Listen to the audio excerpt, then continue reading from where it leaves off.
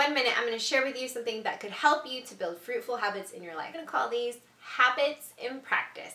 Share with you what the secret to building fruitful habits is in your life. Do you know what that is?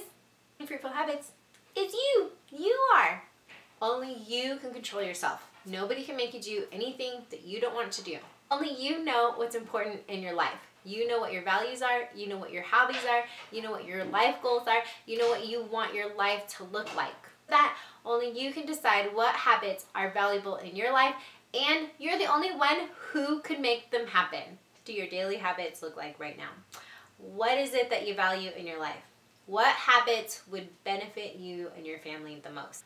What motivates you? What habits would benefit you in your job, in your finances, in your health, with your relationships? So when building fruitful habits, the first thing you have to know is yourself. You have to know what's important to you. You have to know what your values are. You have to know what habits would benefit your life. And 2, you have to know what motivates you and what encourages you and what pushes you to build those habits.